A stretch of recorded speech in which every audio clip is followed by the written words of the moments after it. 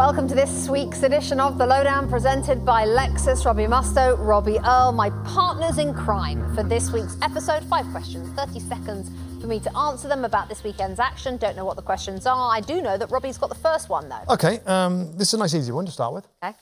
What are your thoughts on Erik ten Hag's team selection today? Nice, easy one. Well, I mean, I suppose it's an easy one in that I was very confused as to what he was doing.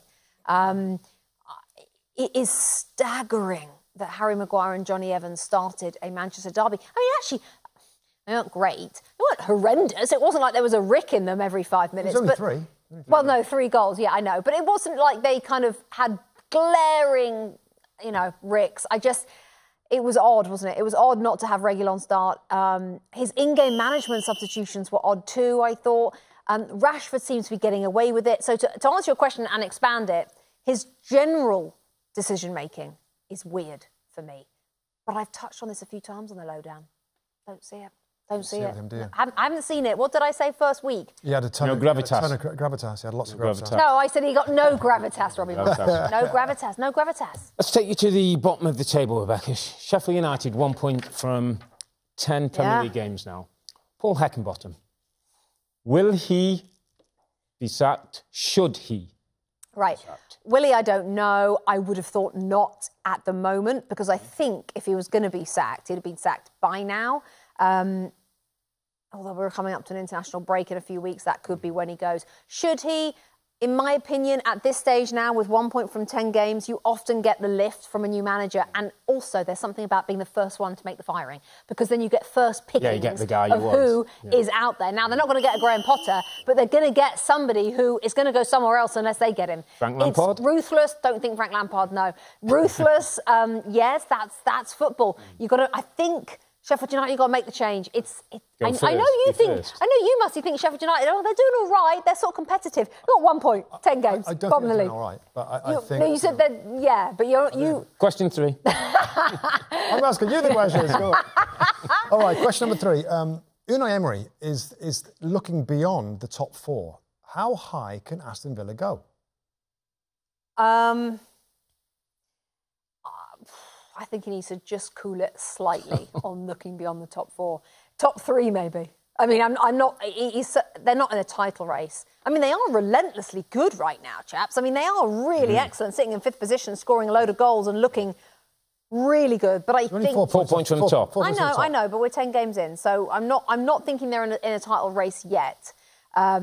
But by all means, they could be a Champions League club Will this they? time next Will they season. finish top 4? Will they finish top 4? Will they finish in the top 4? I'm going to say no, because I'm worried that there's no one to come in if Diaby or Watkins gets injured. I think the drop-off is huge in terms of who they've got. They've got John Durant. I mean, they've got some players, but I think the drop-off is too big for them to then maintain it. And at some point, someone's going to get injured. It just happens. I'm staying down the bottom of the table. It wasn't the greatest game at the London Stadium, but Everton won 1-0, courtesy of a Dominic Calvert-Lewin goal. Will Sean Dyche and Everton be in the relegation mix by the time we get to Christmas, or can they get mid-table and clear? By the time you get to Christmas? By the time we get to Christmas. No, I think they'll be stuck. I think they'll be stuck down there. I think they're too inconsistent. I've thought about this a lot on the Lowe Down. I think I'm far too knee-jerky. I think Everton win. Oh, they'll be clean. They'll be clear by Christmas. I think I need to just pump my own brakes a little bit sometimes. What about the end of the season then? Let's give it 28 games. Give us a finishing position. Yeah. Might get a -12 point deduction. Let's not go on a -12. Forgetting the possible point deduction. Glass half finishing full. position for Everton will be about 13th or 14th. Oh, yeah. I think they'd take that. I think they would take that. I think they'll be in the relegation picture up until the spring. Not deep in it, but in it.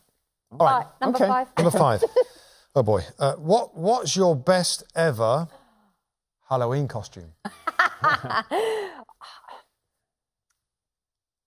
There's one I can't really talk about. The Lowe Down, no, I can't. Also, actually, the American audience wouldn't understand it, so I'm not going to go there. My best...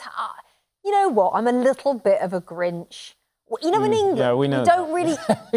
We don't really do Halloween. We don't really do Halloween outside of being a witch or a spider or a pumpkin, do we? It's got to be scary, isn't it? It's got to be scary. Or something scary. What was the first one? A witch... Wow.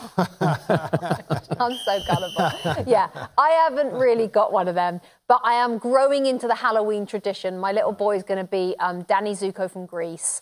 and also something else. I mean, by the way, can we talk about how many costumes these kids have to have? It's so over the top. This is for another day on the Lowe Down, but we will come back to this subject matter because I've got thoughts, OK?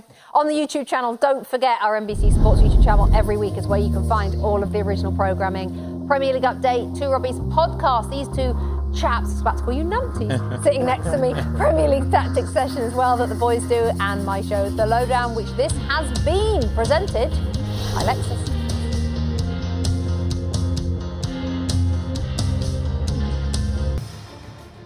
Hi there, I'm Rebecca Lowe, studio host for NBC's coverage of the Premier League.